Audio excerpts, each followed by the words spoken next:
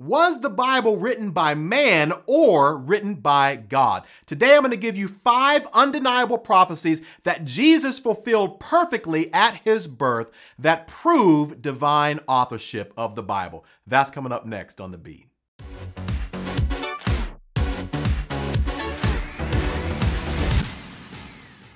Hey friends, my name is Parr. Thank you all so much for tuning into The Beat. If this is your first time here, on this channel, we answer frequently asked questions about the Christian faith. We talk about dating and relationships from a Christian perspective, and we do all sorts of other Bible-based videos as well. So if you're new, consider subscribing. It's been estimated that during Jesus' lifetime, he fulfilled more than 300 prophecies. Now, for the skeptic out there who just says, you know what, this was just a coincidence, Jesus just happened to be at the right place at the right time, a study was done to show that the likelihood of any human being being able to fulfill 8 of these 300 prophecies in one lifetime is like 1 out of 10 to the 21st power, which basically means, if you're not a mathematician, that means it was literally humanly impossible for anyone to be able to fulfill these prophecies, which lets us know that the Bible that we're reading today, my friends, was not written by man, but it was written by God. And so here are 5 prophecies that Jesus fulfilled at his birth with perfect accuracy. And the first one actually shows up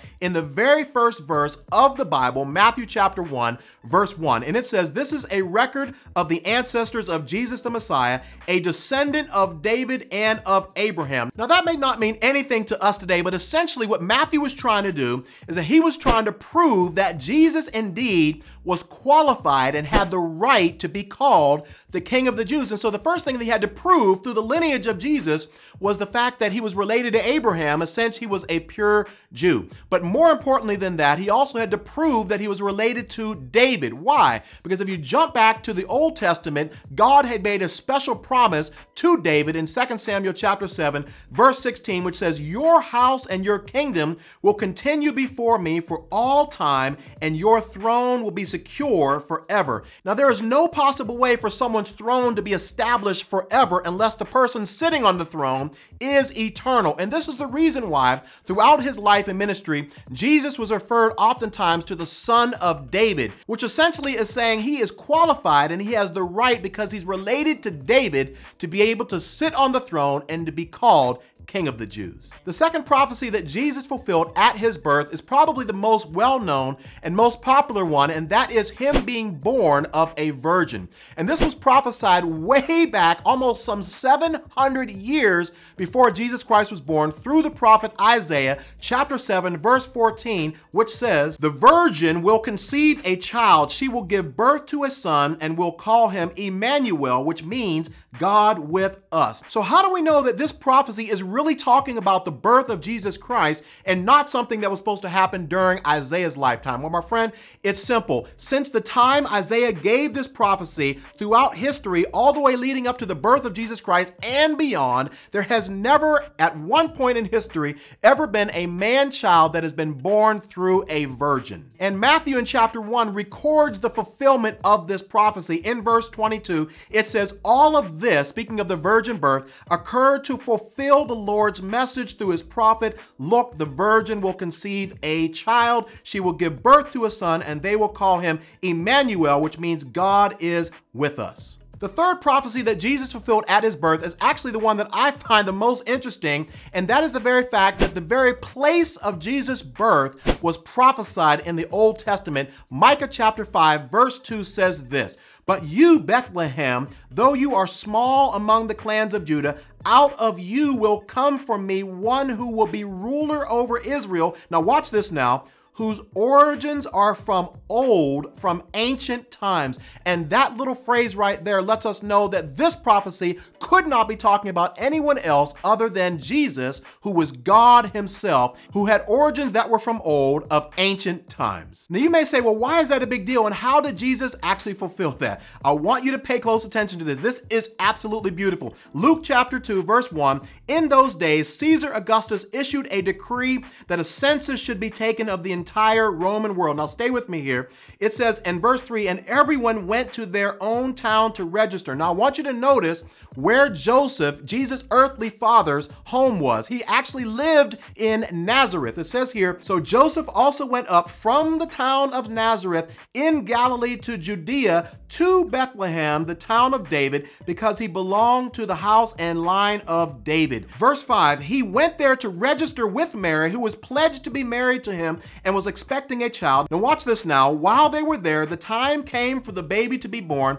and she gave birth to her firstborn, a son. Now you may say, well, why is that important? Well, understand this, that Joseph's hometown was in Nazareth, which means he had absolutely no business traveling to Bethlehem, but God set up and orchestrated the events in such a way that right around the time when Mary was supposed to give birth to Jesus, a census was called, and it forced Joseph to leave Nazareth and go to Bethlehem simply so that, for one reason only, that Jesus could indeed be born in the city of Bethlehem. And Matthew records this as being a fulfillment of prophecy. In Matthew chapter 2, verse 5, Matthew says, in Bethlehem in Judea, they replied, this is after Jesus was born, for this is what the prophet has written. But you, Bethlehem, in the land of Judea, are by no means least among the rulers of Judah, for out of you will come a ruler who will shepherd my people. So Matthew sees the very place of Jesus' birth as a fulfillment of Old Testament prophecy. Now, because King Herod was insecure about Jesus one day taking his throne,